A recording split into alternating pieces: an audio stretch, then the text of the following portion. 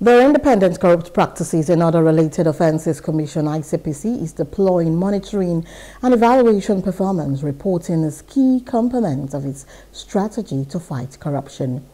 The Strategic Action Plan for 2024 to 2028 is intended to capitalize on the gains of its previous strategic plan to improve monitoring, evaluation and performance reporting while fulfilling its mandate. Demola Bakare, the spokesperson of the Commission, revealed that these are the senior management retreats for board and senior management staff of the Commission, organized by the Rule of Law and Anti-Corruption ROLAC program.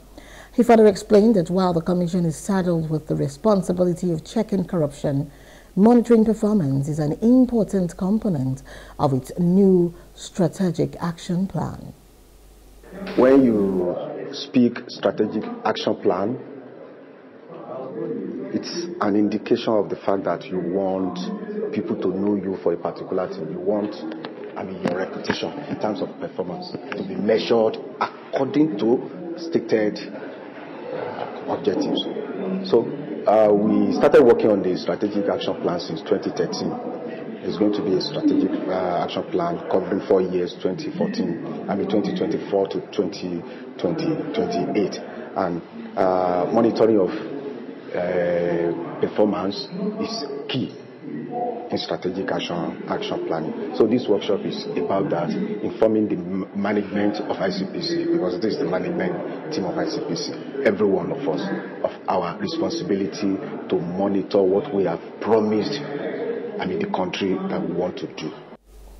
A member of the senior management team and acting director of planning, research and statistics, Oche Godwin, says some of the pitfalls encountered on the previous strategic action plan will be addressed in the new action plan. We had a strategic action plan from 2019 that ended in 2023. The new plan is supposed to commence from 2024 to 2028. The plan is already done. This is the final phase.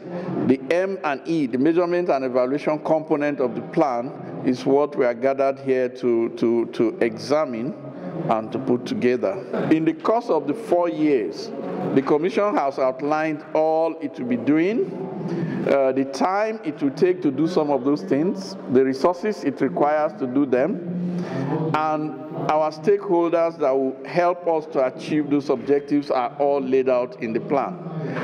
And it is the right way to go if you want to achieve your target.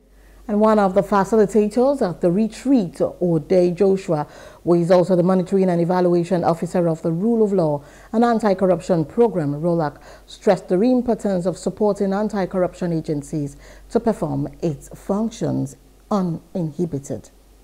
The program has impacted massively on the anti-corruption sectors, the judicial sectors, and the access to women, women rights for children and people with disabilities. So because of this, European Union thought it wise that, okay, let's go on with the second phase. They're now taking the initiatives down to the subnational level. So it's one of those strengths of the program that we think that should continue. ACAs have the capacity now to be able to report, and not just report locally or nationally, but also internationally. And this outlook is improving, year on, year out.